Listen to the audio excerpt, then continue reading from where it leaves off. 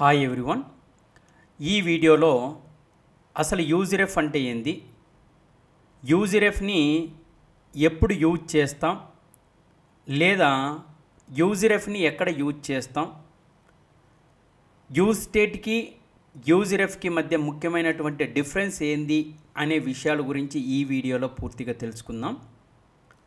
ముందుగా అసలు useRef అంటే ఏంది అనే విషయాన్ని తెలుసుకుందాం. ఇక్కడ చూడండి, useRef is a hook method. useRef అనేది దేనికి సంబంధించిన మెథడ్ అంట, హుక్కు సంబంధించినటువంటి ఒక మెథడ్ అంట. ఇక్కడ సెకండ్ లైన్లో చూడండి, which is used to create reference to the DOM elements in the functional component. Functional కాంపోనెంట్కు లోపల ఉన్నటువంటి DOM ఎలిమెంట్స్కి రెఫరెన్స్ని క్రియేట్ చేయడం కోసము useRef అనేటువంటి దాన్ని యూజ్ చేస్తాం. అంటే దాని అర్థం ఏంటంటే, it can be used to access DOM elements directly. ఏవైతే ఫంక్షనల్ కాంపోనెంట్కు లోపల DOM ఎలిమెంట్స్ అనేటివి ఉన్నాయో వాటిని డైరెక్ట్గా యాక్సెస్ చేసుకునే దానికోసము useRef అనేటువంటి దాన్ని యూజ్ చేస్తాం. ఇక్కడ DOM ఎలిమెంట్స్ అంటే దాని అర్థం ఏంటంటే, HTMLకి సంబంధించినటువంటి ఎలిమెంట్స్.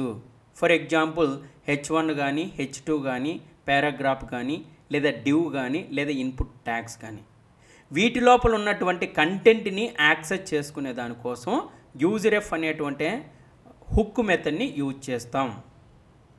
లేదా ఇంకొక విధంగా కూడా చెప్పచ్చు, useRef is one of the hook method which is mainly used to persist values between the renders. అసలు రెండర్ అంటే ఏంటంటే, సహజంగా మనకు కాంపోనెంట్ అనేది అప్డేట్ అవుతున్నటువంటి ప్రతిసారి కూడా రిటర్న్ స్టేట్మెంట్లో ఏదైతే లాజిక్ రాసినామో అది రీరెండరింగ్ అనేది జరుగుతుంటుంది. బిట్వీన్ ద రెండర్స్ అంటే మల్టిపుల్ టైమ్స్ కాంపోనెంట్ అనేది రీరెండరింగ్ అవుతున్నా సరే ఆ వాల్యూని పర్సిస్ట్ చేయడం కోసము ఈ useRef అనేటువంటి హుక్ మెథడ్ని యూజ్ చేస్తాం. సో ఇంకొక విధంగా చెప్పాలంటే, it can be used to store mutable value that does not cause రీరెండర్ when state is updated. ఇది చాలా ముఖ్యమైనటువంటి పాయింట్. ఎందుకంటే useRef వల్ల ముఖ్యమైనటువంటి బెనిఫిట్ ఏంది అని ఎవరైనా అడిగితే, మ్యూటబుల్ వాల్యూ అంటే చేంజ్ అయ్యేటువంటి వాల్యూ అని అర్థం. అంటే చేంజ్ అయ్యేటువంటి వాల్యూని స్టోర్ చేసుకుంటుంది, బట్ కాంపోనెంట్ని రీరెండరింగ్ అనేది చెయ్యదు. అంటే వాల్యూస్ని అప్డేట్ చేస్తుంది, ఆ అప్డేట్ అయినటువంటి వాల్యూని స్టోర్ చేసుకుంటుంది, కానీ కాంపోనెంట్ని మాత్రం అనవసరంగా రీరెండరింగ్ అనేది చెయ్యదు. కాంపోనెంట్ని అనవసరంగా రీరెండరింగ్ చేయకోకుండా ఇది ఆపుతుంది అంటే కంపల్సరీగా పర్ఫార్మెన్స్ని ఇంప్రూవ్ చేస్తున్నట్లే. అదనమాట. ఒకసారి ఇక్కడ అబ్జర్వ్ చేయండి, ఈ useRefకు సంబంధించినటువంటి ఆబ్జెక్ట్ని ఏ విధంగా క్రియేట్ చేస్తామంటే, ఇక్కడ ఫస్ట్ లైన్లో చూడండి, కాన్స్ట్ అనేటువంటి కీవర్డ్ ఉంది, ref object is equal to useRef. So ఈ useRef లోపల మనం ఇనిషియల్ వాల్యూస్ని పాస్ చేయొచ్చు. ఈ ఇనిషియల్ వాల్యూ అనేది ఎంటీ స్ట్రింగ్ కావచ్చు, అరే కావచ్చు, ఆబ్జెక్ట్ కావచ్చు, లేదా బులియన్ కండిషన్స్నైనా నువ్వు రాసుకోవచ్చు. సో ఒకవేళ ఎగ్జాంపుల్ ఇక్కడ కింద చూడండి, ఇక్కడ రెఫ్ అనేటువంటి ఆబ్జెక్ట్ అనేటువంటి ప్లేస్లో నీ ఏ వాల్యూస్నైనా కూడా నువ్వు రాసుకోవచ్చు అనమాట. Const input value is equal to useRef అనేది ఉంది. ఈ useRefకి నేను ప్రజెంటు ఎంటీ స్ట్రింగ్ అనేటువంటి వాల్యూని పాస్ చేసిన. సో ఏదైతే ఇక్కడ ఇన్పుట్ వాల్యూ అనేది ఉందో అది ఇన్పుట్ వాల్యూ కానీ ఏ పేరైనా ఉన్నా దాన్ని ఏమంటారంటే రెఫరెన్స్ ఆబ్జెక్ట్ అంటాము. ఈ రెఫరెన్స్ ఆబ్జెక్ట్కి ఒక స్పెషల్ ప్రాపర్టీ ఉంటుంది, దాన్నే డాట్ కరెంట్ అంటాం. ఆ డాట్ కరెంట్ వల్ల ఉపయోగం ఏంటంటే, ప్రజెంట్ వాల్యూని స్టోర్ చేసుకోవడం కోసము దాన్ని యూజ్ చేస్తాం. ఒకవేళ ఇక్కడ చూడండి, const count is equal to useRef అనేది ఉంది. ఈ useRef లోపల నేను 0 అనేటువంటి దాన్ని ఒక వాల్యూ ఇచ్చిన, ఆ వాల్యూ అంతా ఎక్కడ స్టోర్ అవుతుందంటే కౌంట్లో స్టోర్ అయి ఉంటుంది. సో ఇప్పుడు ప్రజెంట్ ఏ వాల్యూ ఉంది అనేటువంటి దాన్ని ఎలా తెలుసుకుంటామంటే, కౌంట్ డాట్ కరెంట్ అంటే, కరెంట్ అనేది స్పెషల్ ప్రాపర్టీ, ఈ ప్రాపర్టీ లోపల ప్రజెంట్ వాల్యూ అనేది స్టోర్ అయి ఉంటుంది. లేదు ఒకవేళ count dot current is equal to, ఇక్కడ ఏదైనా సరే నువ్వు డేటా అనేది మళ్ళీ అప్డేట్ కూడా చెయ్యొచ్చు. సో ఇక్కడ చూడండి, అయితే ఈ useRef అనేటువంటి దాన్ని ముఖ్యంగా ఎక్కడ యూజ్ చేస్తామంటే రీరెండరింగ్ విల్ నాట్ హ్యాపెన్, అంటే కాంపోనెంట్ని ముఖ్యంగా రీరెండర్ చేయకూడదు అనుకున్నప్పుడు కంపల్సరీగా useRef అనేటువంటి దాన్ని యూజ్ చేస్తాం. రెండో యూజ్ కేస్ ఏంటంటే డామ్ ఎలిమెంట్స్ ఏవైతే ఉన్నాయో ఆ డామ్ ఎలిమెంట్స్ని యాక్సెస్ చేసుకునే దానికోసం యూజ్ చేస్తాం. నాకు ఒక ఇన్పుట్ ఫీల్డ్ ఉంది, ఎప్పుడైతే ఇన్పుట్ ఫీల్డ్ మీద నేను క్లిక్ చేస్తానో లేదా డేటాను ఎంటర్ చేయనప్పుడు బటన్ మీద ఎప్పుడైతే క్లిక్ చేస్తానో ఆటోమేటిక్గా ఆన్ ఫోకస్ అనేటువంటిది అక్కడ వర్క్ కావాలా అని అన్నప్పుడు, లేదా రెండర్ మెథడ్ అనేది ఎన్నిసార్లు రీరెండరింగ్ అనేది జరిగింది అనే విషయాన్ని తెలుసుకోవాలనుకున్నప్పుడు, లేదా ఫర్ ఎగ్జాంపుల్ మనకు ఒక స్టాప్ వాచ్ తీసుకోండి, దాంట్లో టైం అనేది ఎప్పుడైతే స్టార్ట్ అనగానే టైం అనేది కౌంట్ అవుతూ వెళ్తుంటుంది. ఎప్పుడైతే మనం స్టాప్ అనగానే ప్రజెంట్ ఒకవేళ 20 కనుక వాల్యూ అనేది ఇంక్రిమెంట్ అయిందనుకో ఆ 20 దగ్గర ఆపేయాలనుకున్నప్పుడు స్టాప్ అనేది క్లిక్ చేస్తానట్లే అక్కడ అది ఆగిపోతుంది. సో ఇందులో ప్రజెంట్ వాల్యూ ఏంది, ప్రీవియస్ వాల్యూ ఏంది అనేటువంటి విషయాలను కూడా తెలుసుకోవాలనుకున్నప్పుడు useRef అనేటువంటి హుక్ని కంపల్సరీగా యూజ్ చేస్తాం. దీనికంటే ముఖ్యంగా కంపల్సరీగా ఇంటర్వ్యూలో అడిగేటువంటి ఒక క్వశ్చన్ అడుగుతాడు, మనకి useStateకి useRefకి ముఖ్యమైనటువంటి డిఫరెన్స్ ఏంది అని అడుగుతాడు. ఇక్కడ ఏంటంటే useRef అనేది హుక్ మెథడే, useState అనేది హుక్ మెథడే. useRef అనేది ఆబ్జెక్ట్ని రిటర్న్ చేస్తుంది, స్టేట్ అనేది అప్డేట్ అయిన కాంపోనెంట్ని రీరెండరింగ్ అనేది చేయదు. అదే useState అయితే కనుక డేటాను అప్డేట్ చేస్తుంది, డేటాను అప్డేట్ చేసినప్పుడు ఆటోమేటిక్గా కాంపోనెంట్ అనేది రీరెండరింగ్ అనేది జరుగుతుంది. అందుకని ఇక్కడ ఒక పాయింట్ ఏం చెప్తున్నామంటే useRef does not cause రీరెండర్స్ when the state is updated. State అనేది అప్డేట్ చేస్తుంది స్టేట్ని, బట్ రీరెండరింగ్ అనేది చేయనీదు. ఏది useRef.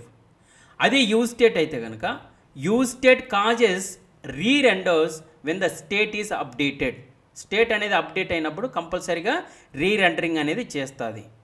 సో కాంపోనెంట్ అనేది రీరెండరింగ్ అవుతుందంటే ఆటోమేటిక్గా పర్ఫార్మెన్స్ కూడా తగ్గిపోయినట్లే. అట్లా పర్ఫార్మెన్స్ని అనేది ఇంప్రూవ్ చేయడం కోసం బేసిక్గా useRef అనేటువంటి యాట్రిబ్యూట్ని కంపల్సరీగా యూజ్ చేస్తాం. లేదు ఒకవేళ ఇంటర్వ్యూలో ఇంకా ఎక్కువగా చెప్పాలనుకున్నట్లయితే ఇక్కడ చూడండి, యాక్చువల్గా మనకి ఏముంది, ఇక్కడ useState అనేటువంటిది ఉంది, ఇక్కడ useState అనేటువంటిది ఉంది. ఈ useState లోపల 0 అనేటువంటిది ఒక ఇనిషియల్ వాల్యూ అనుకుంటే, సో ఈ ఇనిషియల్ వాల్యూ అనేది ఎక్కడ స్టోర్ అయింది, కౌంట్ అనేటువంటి దాంట్లో స్టోర్ అయింది. ఈ కౌంట్కు లోపల ప్రజెంట్ వాల్యూ ఏముంది, 0. దీన్ని అప్డేట్ చేయడానికి ఏమి యూజ్ చేస్తాం, సెట్ కౌంట్ అనేటువంటి ఒక సెట్టర్ మెథడ్ని యూజ్ చేస్తాం. సో అదే ఇక్కడ చెప్తున్నాం, useState returns current state value and it has a setter method that updates the state. అంటే ప్రజెంట్ వాల్యూని అనేది useState రిటర్న్ చేస్తుంది, at the same time దీంట్లోపల setter method అనేది ఉంటుంది, ఆ సెట్టర్ మెథడ్ ద్వారా స్టేట్ని అప్డేట్ చేస్తుంది అని చెప్తున్నాం. ఎప్పుడైతే స్టేట్ అనేది అప్డేట్ అయిందో ఇట్ కాజెస్ కాంపోనెంట్స్ టు రీరెండర్, కాంపోనెంట్ని కంపల్సరీగా రీరెండరింగ్ అనేది చేస్తుంది. ఓకే, ఇక్కడ useRef అంటే ఏందో చూద్దాం. useRef అనేటువంటిది బేసిక్గా ఒక ఆబ్జెక్ట్ని రిటర్న్ చేస్తుంది. ఆ ఆబ్జెక్ట్ వల్ల ఉపయోగం ఏంటంటే డామ్ ఎలిమెంట్స్ని డైరెక్ట్గా మనం యాక్సెస్ చేసుకోవచ్చు. డామ్ ఎలిమెంట్స్ని యాక్సెస్ చేసుకున్నా లేదా డేటాను అప్డేట్ చేసిన కాంపోనెంట్ని మాత్రం రీరెండరింగ్ అనేది చెయ్యదు. అది useRef వల్ల ముఖ్యమైనటువంటి బెనిఫిట్. సో ఇది ఏవైతే ఇక్కడ యూజ్ కేసెస్ నేను చెప్పినానో ఇందాక ఒక 4-5 యూజ్ కేసెస్ చెప్పా. సో అది కరెక్టా కాదా, నిజంగా అది వర్క్ అవుతుందా లేదా అనేటువంటి విషయాన్ని ప్రాక్టికల్గా మనం తెలుసుకుందాం. ఇక్కడ చూడండి,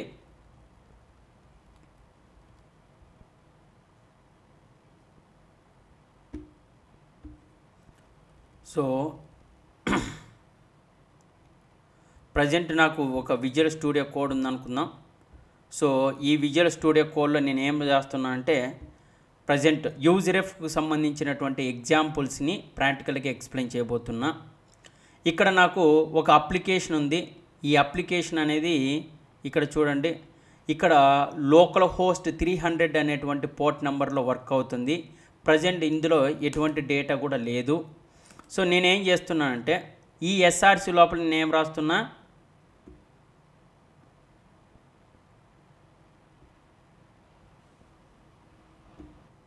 ఇక్కడ చూడండి ప్రజెంట్ నాకు ఒక ఎస్ఆర్సి అనేటువంటి ఒక ఫోల్డర్ ఉంది.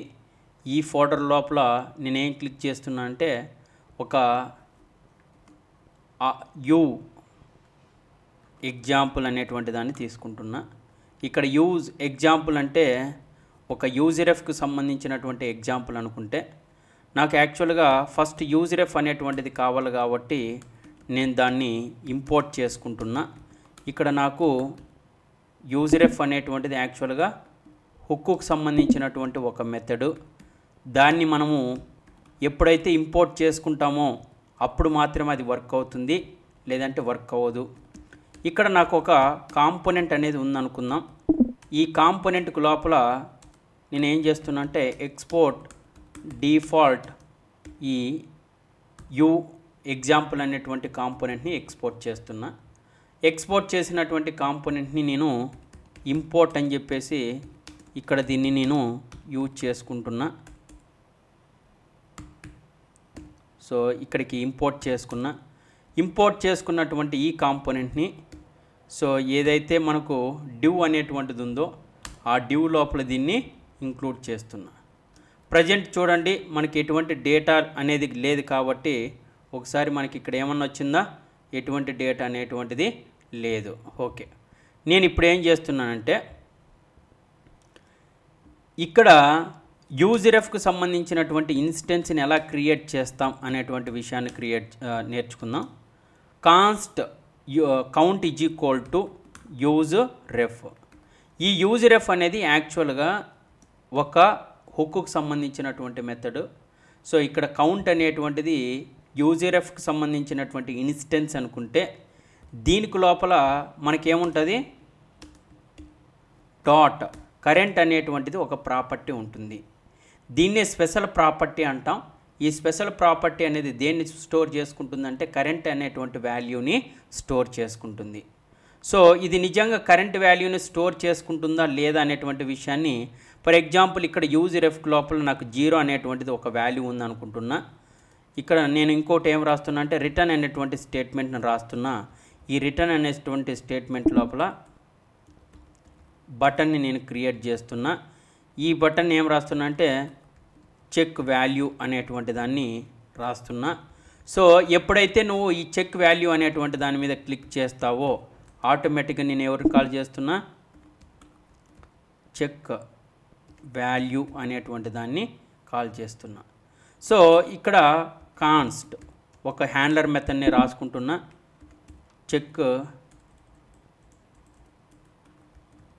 చెక్ వాల్యూ అనేటువంటి దాన్ని ఈజ్ ఈక్వల్ టు నేను దీని లోపల ఏం రాస్తున్నానంటే ఏదైతే ఇక్కడ కౌంట్ అనేటువంటిది ఉందో నిజంగా కౌంట్ వాల్యూ అనేది డిస్ప్లే అవుతుందా లేదా అనేటువంటి విషయాన్ని నేను చెక్ చేస్తున్నా. For example console dot log అనేటువంటిది ఇచ్చి ఇక్కడ నేనేం రాస్తున్నా, కౌంట్ డాట్ కరెంట్ డాట్ అనేటువంటి దాన్ని ఇస్తున్నా ఇక్కడ. అంటే దీని అర్థం ఏంటంటే ఏదైతే కరెంటుకు లోపల ఈ 0 అనేటువంటిది ఉందో ఆ వాల్యూ నిజంగా ఇక్కడ స్టోర్ అయిందా లేదా అనేటువంటి విషయాన్ని ఇక్కడ కన్సోల్ లోపల డిస్ప్లే చేస్తున్నా. అది కూడా ఎప్పుడంటే ఎప్పుడైతే ఈ బటన్ మీద నువ్వు క్లిక్ చేస్తావో క్లిక్ చేసినప్పుడు ఇక్కడ స్క్రీన్ మీద నీ ప్రజెంట్ వాల్యూ అనేది డిస్ప్లే అవుతుందా లేదా అనేటువంటి విషయాన్ని ఇక్కడ తెలుసుకుందాం. ఇక్కడ చూడండి నాకు బటన్ అయితే కనిపిస్తుంది.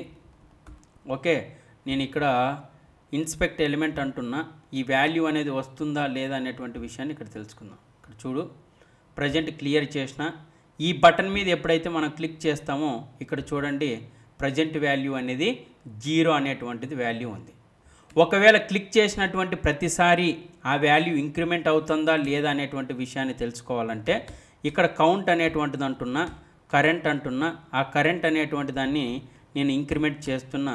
సో నువ్వు ఎన్నిసార్లు అయితే ఈ బటన్ మీద క్లిక్ చేస్తావో బటన్ మీద క్లిక్ చేసినటువంటి ప్రతిసారి కూడా ఇది చెక్ వాల్యూ అనేటువంటి దాన్ని కాల్ చేస్తుంది. ఆ చెక్ వాల్యూ లోపల ఏమవుతుంది, కౌంట్ డాట్ కరెంట్ అనేటువంటిది ఉంది ++. అంటే ఈ కౌంట్ అనేటువంటి వాల్యూని ఇంక్రిమెంట్ చేస్తూ ఉంది. అది ఇంక్రిమెంట్ అవుతుందా ఇక్కడ చూడండి. కౌంట్ వాల్యూ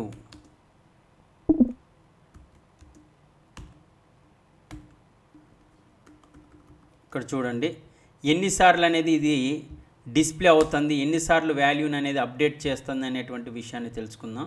సో ఇక్కడ చెక్ వాల్యూ అనేటువంటి దాన్ని ఒకసారి క్లిక్ చేసినాను కాబట్టి ఇక్కడ కౌంట్ వాల్యూ 1 అనేది వచ్చింది. 2 సార్లు క్లిక్ చేస్తున్నా, ఎన్నిసార్లు క్లిక్ చేస్తే అన్నిసార్లు ఈ useRef అనేటువంటిది వాల్యూని అప్డేట్ చేస్తుంది. వాల్యూని అప్డేట్ చేస్తుంది, బట్ రీరెండరింగ్ అనేది జరగదు. దాన్ని ఎలా తెలుసుకుందామంటే ఇక్కడ చూడండి, ఇప్పుడు అప్డేట్ అయినటువంటి వాల్యూని నేను డైరెక్ట్గా ఏం చేస్తున్నానంటే ఏదైతే ఇక్కడ కరెంట్ అనేటువంటిది ఉందో డైరెక్ట్గా h1 అనేటువంటి ట్యాగ్లో రాస్తే అది వర్క్ అవ్వదు. ఇక్కడ div అనేటువంటి ట్యాగ్ ఉంది, మల్టిపుల్ ట్యాగ్స్ని ఇంక్లూడ్ చేసుకోవడం కోసము h1 అనేటువంటిది ఒక ట్యాగ్ ఉందనుకుంటున్నా. ఈ h1 అనేటువంటి ట్యాగ్లో నేను ఏం రాస్తున్నానంటే కౌంట్ డాట్ కరెంట్ అనేటువంటిది రాస్తున్నా. అంటే ప్రజెంట్ వాల్యూ ఎక్కడుంది? ఈ కౌంట్. ఈ కౌంట్లో ప్రజెంట్ వాల్యూని రిప్రజెంట్ చేయడానికి ఎవరిని యూజ్ చేస్తాం? కరెంట్ అనేటువంటి దాన్ని యూజ్ చేస్తాం. చేస్తే కనుక ఇక్కడ వాల్యూ అనేది డిస్ప్లే అవ్వదు.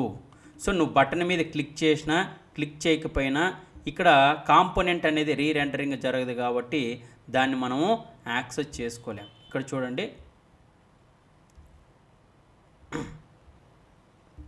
ఇక్కడ చూడండి నేను ప్రజెంట్ క్లిక్ చేసిన, ఇక్కడ ప్రజెంట్ వాల్యూ అయితే 0 ఉంది. నేను ఈ బటన్ మీద ఎప్పుడైతే క్లిక్ చేస్తున్నానో ఆటోమేటిక్గా ఇక్కడ కౌంట్ వాల్యూ అనేది ఇంక్రిమెంట్ అవుతుంది తప్ప ఈ వాల్యూ అనేది కాంపోనెంట్కు లోపల ఉన్నటువంటి లాజిక్ అనేది రీరెండరింగ్ అనేది జరగదు. ఇక్కడ చూడండి ఎన్నిసార్లు క్లిక్ చేస్తే అన్నిసార్లు వాల్యూని అప్డేట్ చేస్తుంది, బట్ రిటర్న్ స్టేట్మెంట్లో రాసినటువంటి లాజిక్ మాత్రము రీరెండరింగ్ అనేది జరగదు. అది మెయిన్ బెనిఫిట్. సో ఇంకొక యూజ్ కేస్ ఏంటంటే ఇక్కడ చూడండి, ప్రజెంట్ అంతా కూడా ఇది ఒక కాంపోనెంట్ మళ్ళీ ఒకసారి ఎక్స్ప్లెయిన్ చేస్తున్నా. ఇక్కడ count is equal to useRef అనుకుంటే ఈ useRef లోపల మనకు బేసిక్గా డిఫాల్ట్గా ఒక వాల్యూని ఇస్తున్నా. ఆ వాల్యూ అంతా కూడా కౌంట్ లోపల స్టోర్ అయింది. కౌంట్ లోపల స్టోర్ అయినటువంటి వాల్యూ అనేది మనం ఎలా యాక్సెస్ చేసుకుంటామంటే కరెంట్ అనేటువంటి ప్రాపర్టీ ద్వారా యాక్సెస్ చేసుకుంటాం. సో దాన్ని ఎప్పుడైతే నువ్వు బటన్ మీద క్లిక్ చేస్తావో ఆ క్లిక్ చేసినప్పుడు ఈ వాల్యూ అనేది ఇంక్రిమెంట్ అయ్యిందా డిక్రిమెంట్ అయ్యిందా అనేటువంటి విషయాన్ని కూడా మనం ఫైండ్ అవుట్ చేస్తున్నాం. నెక్స్ట్ వీడియోలో ఈ useRefకు సంబంధించినటువంటి కంప్లీట్గా ప్రాక్టికల్గా ఎక్స్ప్లెయిన్ చేయబోతున్నా.